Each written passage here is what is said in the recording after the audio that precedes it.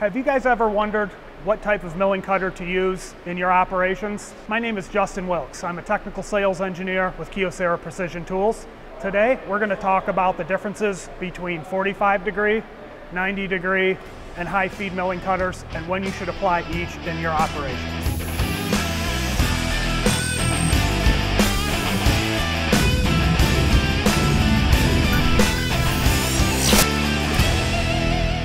So along with the three basic cutter types, those being 90 degree, 45 degree, and high feed mills, I'd like to go over the 90 degree cutter systems first. There's a lot of features and benefits to 90 degree cutters that I'd like to discuss. One of those is the versatility. 90 degree cutters can be used for general purpose facing, square shoulder milling, slotting, ramping, hole enlargement, finishing, roughing. They can be applied in many different types of machine tools, from heavy duty to light duty.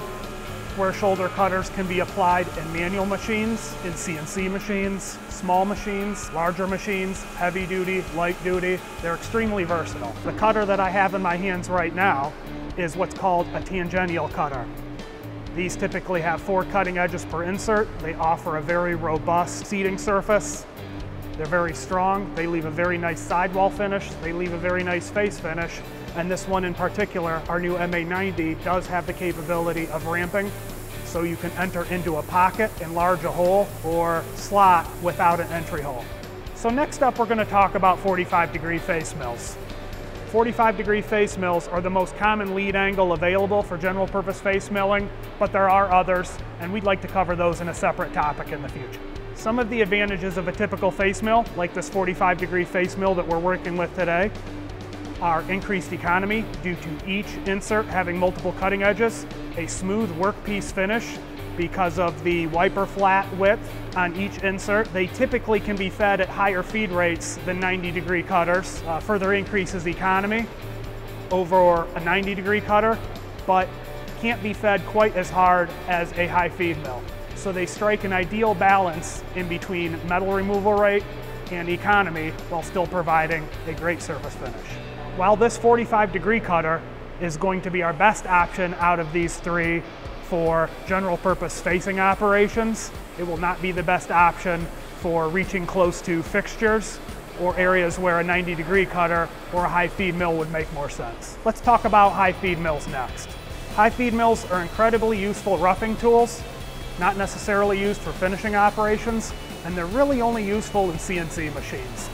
High feed mills operate on the principle of a chip thinning process, which is to say that each insert has a lead angle that can be fed extremely fast into the workpiece, which thins out the chip, allowing for a much higher feed rate. A few of the applications where you might want to apply a high feed mill in your roughing operations are 3D surfacing, slotting, ramping, pocketing, cavity machining, plunging, and helical interpolation. So moving on to the benefits of a high feed mill. Why use a high feed mill versus a square shoulder cutter if they can accomplish some of the same goals? Well, a high feed mill just does it a lot faster and a lot more rapidly to increase your metal removal rate and decrease your cycle time. But beyond that, they're incredibly useful because of that chip thinning angle on the insert.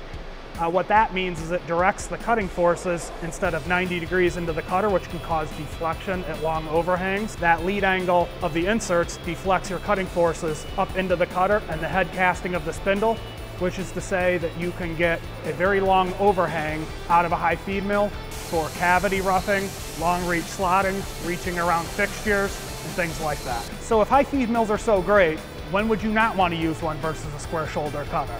Well, here's one good reason. If your machine tool lacks the feed rate capability that is needed by a high feed mill to show value, then perhaps a square shoulder cutter would be a better option for your need. So in conclusion, 90 degree cutters are best for reaching close to fixturing and general versatility, and 45 degree face mills are going to offer the maximum amount of economy, the smoothest finish. High feed mills are going to be awesome for general purpose roughing, maximum metal removal rates, and minimizing chatter at long overhangs. So just a reminder, everyone, this is just a brief overview of the topics that we've covered today. If you have any more specific questions, please feel free to reach out to your sales representative using the provided link. like, comment, and subscribe for more chips and tips. And again, my name is Justin Wilkes with Kyocera Precision Tools. Keep those chips flying.